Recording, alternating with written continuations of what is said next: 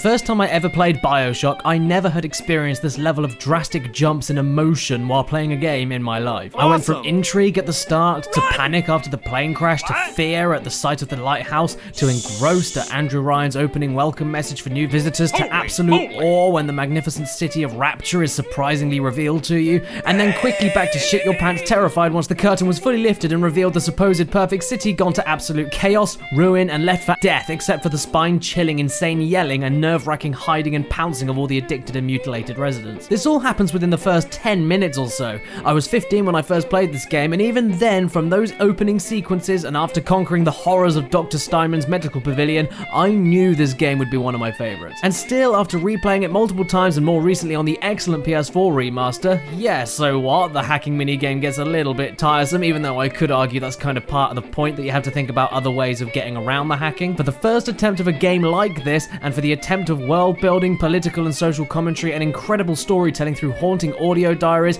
it's just as fucking magnificent after nearly 10 years and hasn't aged nor stayed slightly irrelevant for as fast games have progressed since it first came out. At least in my opinion anyway. Let me tell you, there is nothing quite like turning off the quest arrow in BioShock and just letting yourself loose in the exquisitely realized world of Rapture, and despite being otherworldly and ridiculous in concept, it still feels so real you can touch it. I know I've been going on a lot about atmosphere in this video series, but man, this game has one of the best. Every single thing, whether it be man or machine, is out to get you, and even some characters still relatively sane who help you on your quest can't fully be trusted, and you feel at the mercy of not only the people around you but the dilapidating city itself. You feel hunted and out of your depth, quite fucking literally, the second you step out of the first bathysphere and are tasked with saving the family of the man that is keeping you alive and helping you escape the city to get back to dry land after your plane crashed. Wrapped around that is one of the greatest and ever expanding lores and side story world buildings that has ever existed in games, so much so that you never meet most of the characters you're listening into, but fuck do they feel like they're standing next to you,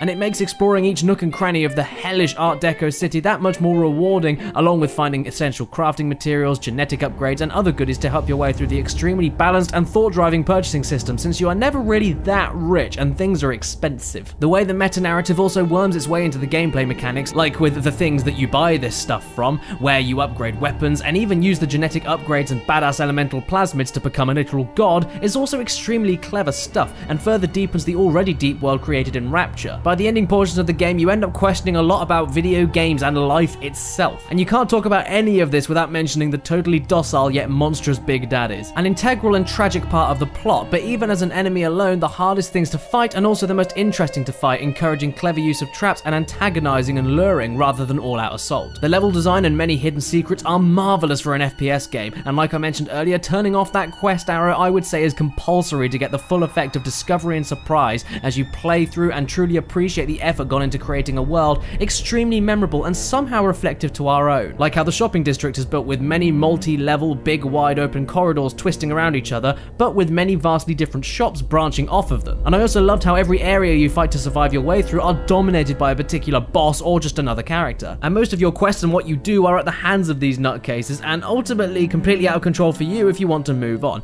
They all just fucking own where they reside, and the highlight for me personally is with Sander Cohen in the theatre district, especially considering he's the only NPC not immediately intending to hurt you unless it's out of a spoiled and childish rage over his art. It's clear that you don't belong here, and it's clear that you mean nothing to these people, either a means to an end or something to end themselves, just because that's how the world of Rapture works, and it's so dripping in loneliness it's indescribable. Not to mention it's also deformed, gory and disturbing, but also glamorously irresistible with those graphics at the same time. And the twist, my god, the I will not say anything more, but even after like 5 or 6 replays of this game, that fucking twist with revelation after revelation still blows my mind every time I play it. It sends chills down my spine and fills me with a primal rage that any game has yet to replicate, or at least replicate so well that it has the exact same effect on me when I first experienced it. BioShock, in my humble opinion, is a first-person gaming masterpiece, and one that I cannot wholeheartedly recommend enough, and those remasters are worth the price alone just for the original game, let alone 2 other great ones alongside it. Yes, it's shocking, I know. It makes me poo my britches so much that I need to wash my clothes off with lots of bio washing powder, and I'm gonna shut the fuck up now because I can't do puns. Today's Pixel Empire announcement in the description below is one of another competition for one of you to win $100 worth of a gift card on the site for anything that you want. This is the last 24-hour competition of this entire video series, so please do act right now by heading into the description and following all the instructions. It's very simple once you head to the special website below and subscribe to myself and the Pixel Empire newsletters to increase your chances to win. It makes sense. So yes, good luck for everybody. This is the last one that we're gonna do, and until tomorrow, stay tuned and stay beautiful.